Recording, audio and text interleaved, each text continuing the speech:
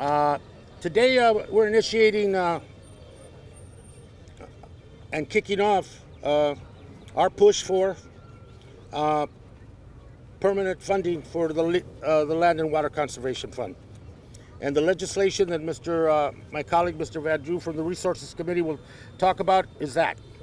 You know, it wasn't too long ago we were all engaged in a very important fight and struggle to make the reauthorization of the Land and Water Conservation Fund permanent. And we accomplished that. And a lot of that accomplishment was not solely the work of a very good bipartisan coalition here in Congress, but it was also the work of people being the advocates that they are, the support that the fund has across this country, and the diversity of communities that came to speak to us about the importance, whether it was the first urban park in a particular neighborhood, where it was an addition of land to provide a buffer to protect sensitive and critical conservation priorities for a community, for a state, and whether it was that important chip at the rock of climate change that the Land and Water Conservation Fund provides to the American people. And the money utilized is from the extraction industry. And so that was a fight. And as time expired, more and more people became concerned. We had an opportunity in the negotiations of the public lands package at the end of the year to insist on one thing going in, that the fund must be reauthorized and it must be permanent. And then we can start talking about other things. And that was accomplished. Again, not a singular act by anyone, but a collective effort on the part of many, many people in and out of Congress. So we're here today to take that next step. Because, and I'm happy to be here with Representative Van Drew, who is leading this next step. And this next step is to get that permanent funding. And we will have those conversations as the discussions about permanent funding for the very important and urgent need of the backlog of maintenance needs in our national parks occurs. So too, the discussion of the permanent funding for the Land and Water Conservation Fund will occur.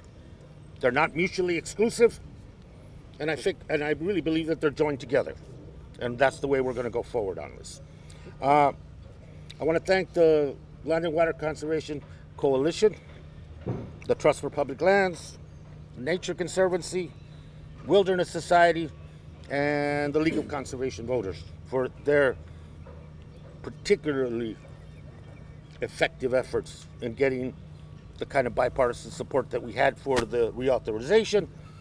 And now, task 2, and probably the most important step at this point, the permanent funding. That's what we're kicking off, that effort, to convince our colleagues to re-energize the American people, to make this a priority, and to get it done in this session. I want to now turn this discussion over to a friend, new member on the Resources Committee, Mr. Jeff Van Drew, who approached about wanting to move forward with permanent funding, and he will lead that legislation in the House, and we have companion legislation in the Senate. So we're looking forward to this. We think we have a good opportunity. Can't be done alone, and there's no time to rest on any laurels about reauthorization on a permanent basis. The important part comes now, where we have a baseline in the government of the United States budget that highlights, prioritizes, and profiles and gives significance to the Land and Water Conservation Fund. That's the goal. And it won't be easy. Not everything is going to be a rosy picture. This administration's recommendation on the budget was practically to zero out the Land and Water Conservation Fund. Thanks to Betty McCollum and other people, appropriators, who put back funding that is needed to keep the program going at the pace that it's at. But we're talking about enhancing that pace, reaching more people, affecting more communities, and utilizing that fund in such a way that it begins to make an imprint over and over again across this country to more communities that are waiting for the opportunity to cut that waiting list and extend the benefits of this fund to everyone. So that's it. Let me now turn it over to Representative Andrew. Very happy to have him on our committee. Good addition, and very much gratitude on my part for undertaking what I think is a very important responsibility, and that is to get us the funding and help us get the funding that we need for the Land and Water Conservation Fund. Mr. Vandrew. Thank you. Thank you very much. First of all, before I move on, I just want to really thank, and I believe we all should thank, someone who has been proactive in all of these issues, someone who cares about our environment, our open spaces, our natural resources, and someone who has shown real leadership in his own strong, powerful, yet quiet way. You know, when they say, speak softly but carry a big stick, this guy carries one heck of a big stick, and that's our chairman, and let's just really hear it for the wonderful job that he's done. Because let me be clear, this is not going to happen without his help. We need his help, his advice, and his support. I'd also like to thank my co-sponsor, Fitzpatrick, Representative Fitzpatrick. We have good bipartisan support, and that's what this is about. This issue is too big to ever be a Republican or Democratic issue. It is an American issue. It is an issue about the future of our country. It is an issue about the future of our welfare. And I'd also like to thank Representative Huffman, the chair of what we call WOW, for being here as well, for all his support. I just wanted to touch on a few things, and I do have some prepared remarks, and I hopefully will read some of them, but I just wanted to say, I don't want anybody going into this thinking we're almost asking for something more than we should get, or asking for something that maybe we shouldn't have, or asking for something that is too much. For multiple reasons, that is not the case. We are asking, quite frankly, what is due. And it is due because of the fact, thank you, because of the fact that when this legislation was put together, the idea behind it was we have the extraction industry that takes its toll on the environment, and yet at the same time, at least from the royalties, from the money that comes from that, from the leases, we would be able to go forward and create new greenways and open spaces and waterways and enhance our environment. And you know, this is the kind of legislation that isn't just for today or tomorrow or next week. This is forever. This is for our children. This is for our grandchildren. This is for the future generations. This is truly for the United States of America. And that's why I'm so glad that it is bipartisan. At times people have asked me, you know, I guess you went to Congress to be a good Democrat. I hope I am, but it's not about just being a good Democrat or a good Republican. It's about being a good American. This is what truly Americanism is about. And we're gonna, thank you. We're gonna have to fight hard. We're gonna have to work hard. We're gonna have to be persistent. Sometimes, you know, you fail, sometimes you win, but you keep going until you do win and until you do prevail. And that is my intention, and I know the chairman's intention and the co-sponsor's intention with this legislation. What is done here, quite frankly, is wrong when money is taken from an intended purpose. And I was talking with some friends a little while ago, and by the way, thank you all for being here. All of you have truly made the difference. It's your advocacy, and I don't want to forget that. But we were speaking a little while ago about how, you know, I spent a lot of years in the state legislature, 17 years between the Assembly and the Senate. And so often, even in my home state of New Jersey, money would be taken from a given source that was actually earmarked for a given intention, that it was supposed to be used for a particular purpose, and it would be used for something else. Be clear, we're not increasing taxes. We are not increasing taxes. Don't let anybody, anywhere, anytime tell you that because of this legislation, you're going to increase their taxes. All that we are doing is taking money that was indicated for this purpose and putting it in the proper place. And we need to do that. The other areas I wanted to go over just a little bit to mention, our open spaces are an important component of the natural infrastructure of outdoor recreation. So not only are we not increasing taxes, in the end we're going to bring in more revenues. This open space contributes nearly $1 trillion, $1 trillion to our economy. It supports over 7.6 million jobs throughout the country, including in my home state, if I may just advocate a little bit, of 150,000 jobs. And in addition to the recreational benefits of this, these tools build resiliency as climate change exacerbates extreme weather events. So we all are, and we need to, approaching how we're going to deal with climate change. And there's going to be many ways, from the way that we zone, from where we build, to the type of energy that we use. This is one of the best ways to reduce your carbon footprint. This is one of the best ways to deal with climate change. When folks say, well, what are we going to do? We just don't know how to deal with it. Do this, Bill. That's the way to deal with it, is one of the most important ways. If you keep open space, if you keep greenways, if you keep waterways, then you're also going to help with climate change and all the challenges that it makes. So I want to thank everyone for being here. I think it's important that you are here. I think the advocacy is important, and we need your help. We're going to work like hell. We're going to make this happen, and we're going to continue to push. I know we have some other folks here too that want to make remarks, but I would be absolutely remiss if we didn't have Representative Fitzpatrick, who has been a strong supporter across the aisle to show that we can do this together. Come on up. Is he not the best dressed guy in D.C. or what? Look at this guy, the pocket square and everything. Now, thank you all for being here. And to Jeff's point, you really are the key to this. Environmental issues aren't limited to the environment. They touch on national security issues. They touch on physical health issues. They touch on mental health issues. This is a all-encompassing movement here. And I think it's really, really important to know, and Jeff touched upon this, I think it was a complete disgrace that we even let this thing lapse to begin with. You want to talk about Exhibit A of the dysfunction? You let the Land and Water Conservation Fund not get reauthorized?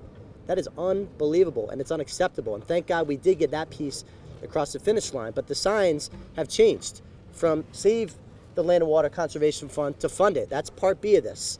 And that's a very, very important part. The Congressional Research Service, who is a very, very credible source of information around here, says that only half of the money that's earmarked for this fund actually makes it to the fund. That's unacceptable. And that's really important. So what we need all of you to do, and like I said, it's important to have legislative allies for sure, and you have them here. But what we're asking each and every one of you to do is to find constituents in every single representative's district, have them go to the office and urge a member of Congress to not just to vote, to co-sponsor this bill. Not a single dime comes out of taxpayer money. It's all oil and gas royalties. It's also an economic engine. 1 out of every 15 jobs in this country is directly linked to this program.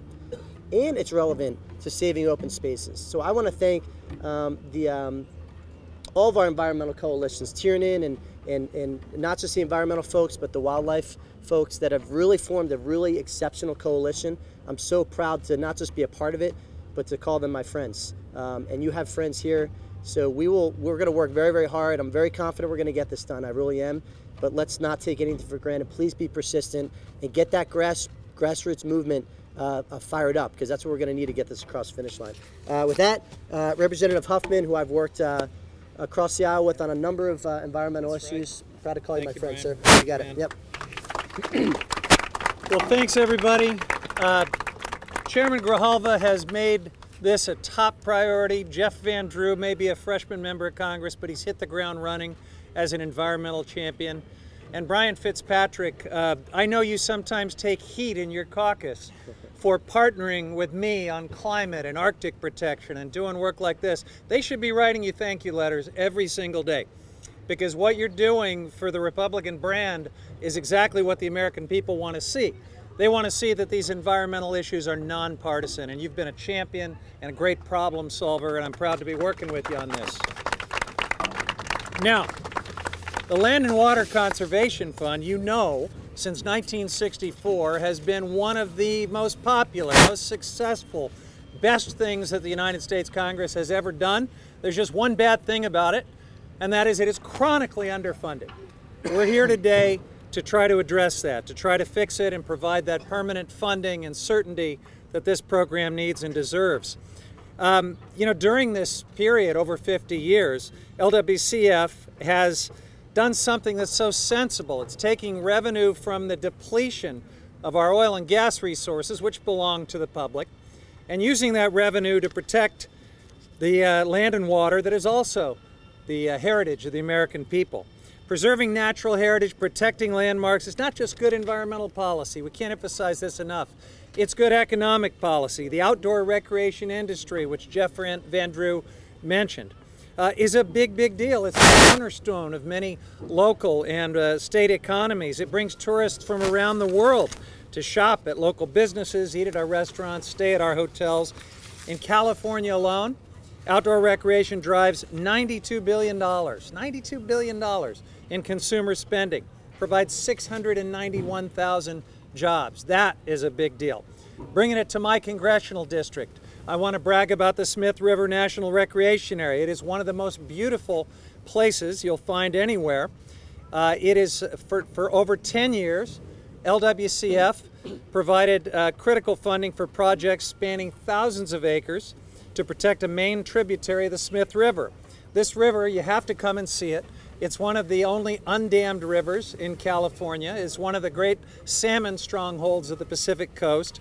And thanks to the Land and Water Conservation Fund, this watershed has been protected not just for my constituents, but for the many, many people that come from all over the country, all over the world to see and experience it. So let's make sure that tradition continues. Let's do the right thing and finally guarantee full funding for the LWCF. And with that, I'm going to pass it off to another Republican partner in this great bipartisan effort, Congressman Lee Zeldin.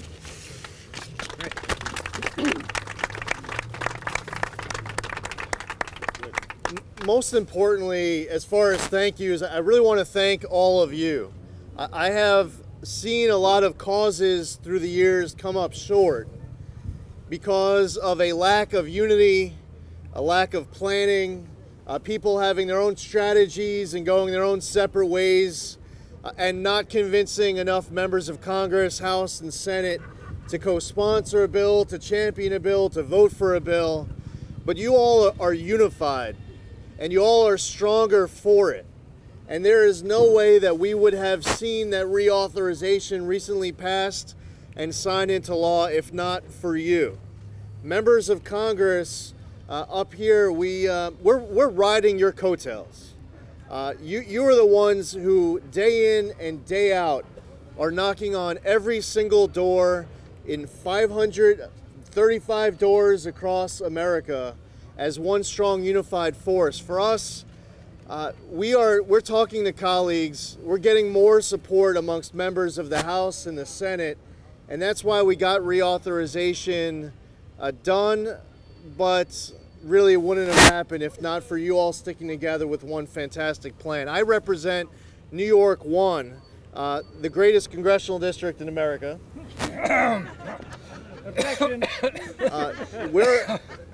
Sorry, I got an itch in my throat. I'm sorry. We're located on the east end of Long Island, and this district is almost completely surrounded by water. In my home county of Suffolk, we have 65 parks that receive funding from this program. For us, we love our parks, we love our beaches, we care about plans for coastal resiliency, we see the impacts of rising sea levels. Everything that gets discussed behind us or in a committee room with great debate, we see its impacts each and every day hitting as close to home as possible.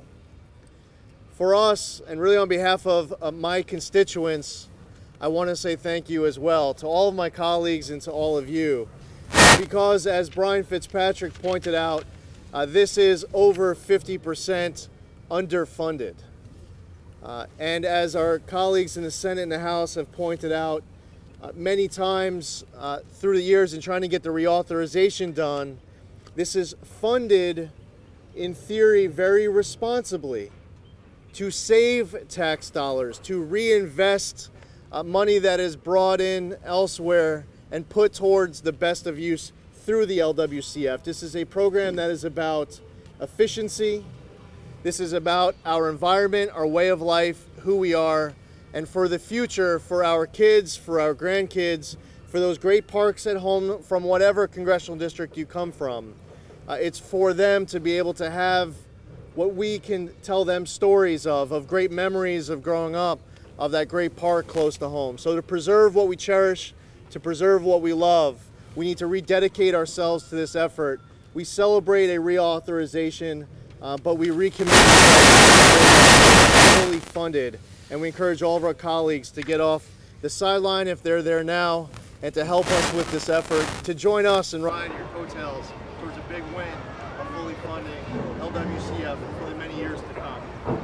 At this time, it is my great pleasure to introduce Jenny Brandt. Jenny is the Deputy Director of Conservation Programs at the Hispanic Access Foundation. Let's give her a big, warm welcome. Thank you. My name is Jenny Brandt. I'm the Deputy Director of Conservation Programs at Hispanic Access Foundation, where our mission is to bridge and establish access for a path for development for the rise of Latino leaders and elevate their voices in areas where they're underrepresented.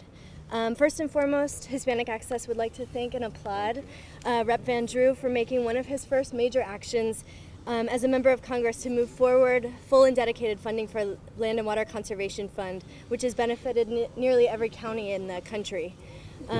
Additionally, we'd also like to thank Chairman Grijalva for being a lead on this legislation to provide full and permanent funding to LWCF at $900 million annually.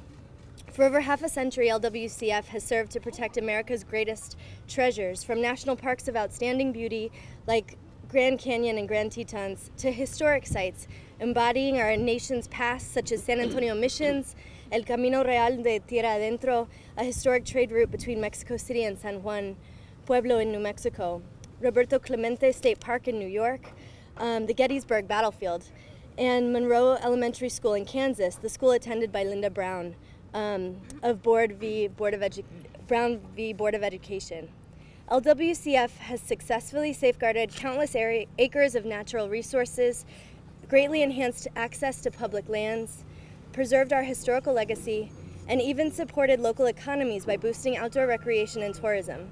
To this day, LWCF has helped protect more than 100 national battlefields in 42 states, supported over 42,000 parks and recreation projects across the country, in addition to helping protect more than 2.2 million national parks.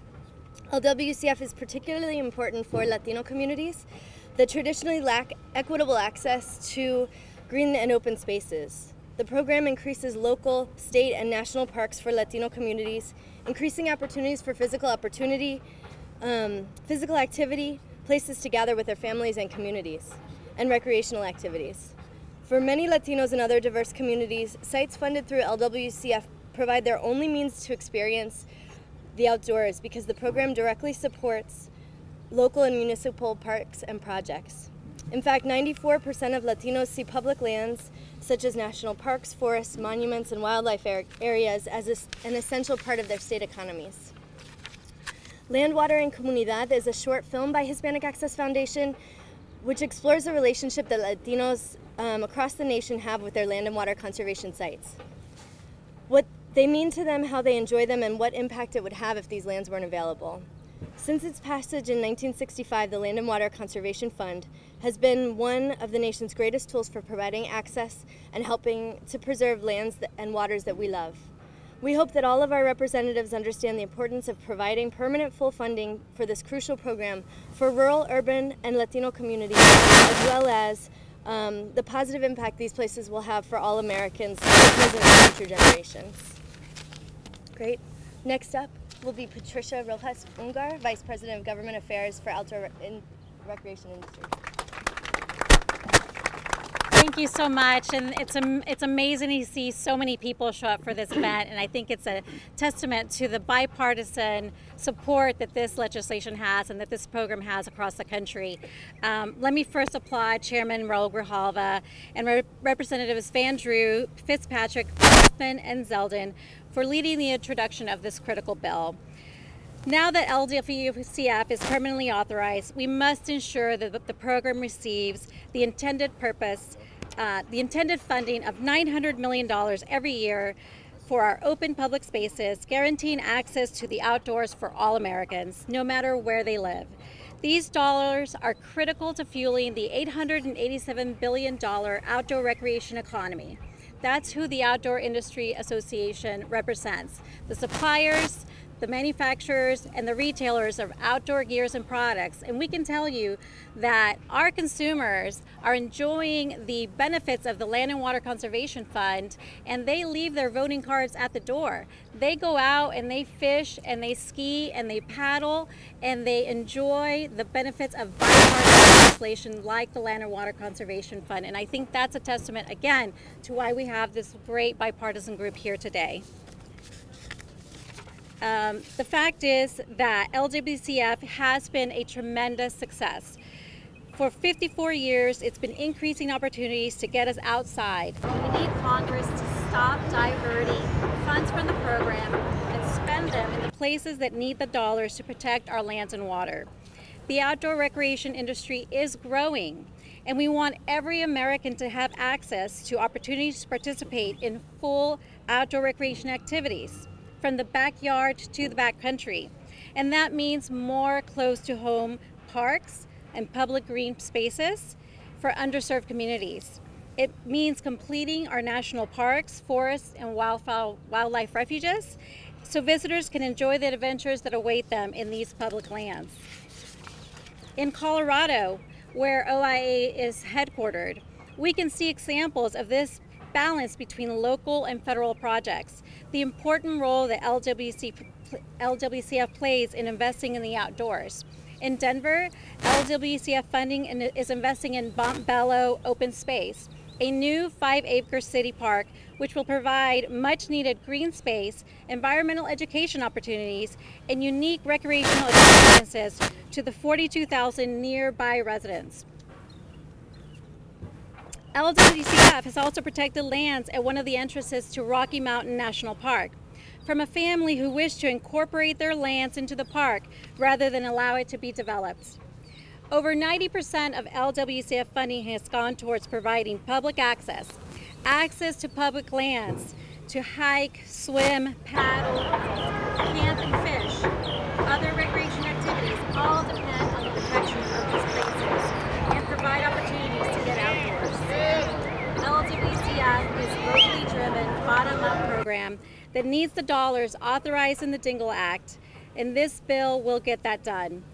We must fulfill the promise of LWCF to invest the full $900 million in conservation and increase the recreational access with dollars from offshore drilling.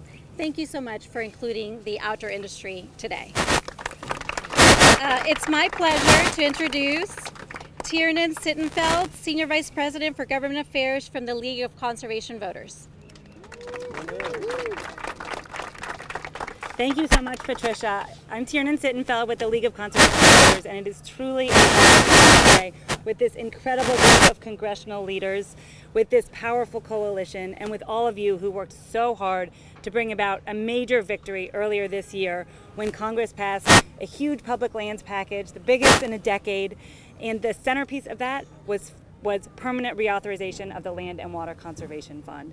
This was a huge win, and the win happened because Congress overwhelmingly supported the Land and Water Conservation Fund. The reason that Congress was so supportive is that there is tremendous public support across the country for LWCF and for all of the benefits that it provides, whether it is more access to national parks and other public lands, whether it is creating more parks in urban spaces that are lacking green space, whether it is preserving habitat for fish and wildlife. This was truly a major win. It would not have happened without the leadership of these members here today, especially Chairman Grijalva, and we're so happy to have this new pro-environment majority in the House of Representatives. So thank you to everyone for making this happen.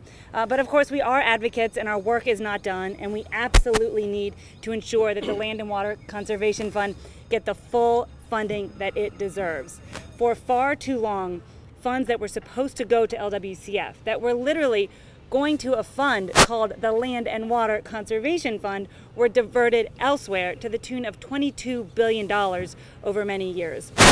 So it is long past time to ensure that rather than diverting this funding elsewhere, that it is going to important things that are so critical to our way of life, to the outdoor economy, to preserving our special places.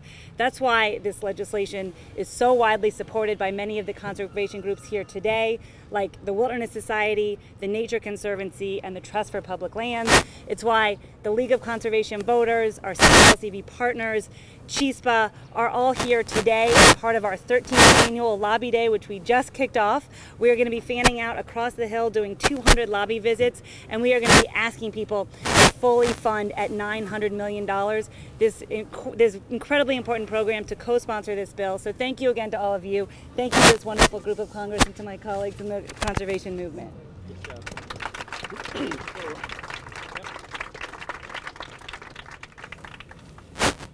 Thank you very much. The people that spoke today are available to anybody that wants to individually talk to them or wants to interview them individually. I want to thank again Mr. Van Drew and the bipartisan effort that he's leading. That's the road to success, and we're all very excited about the opportunity to do something significant here. So thank you a lot for attending. Appreciate it. Thank you.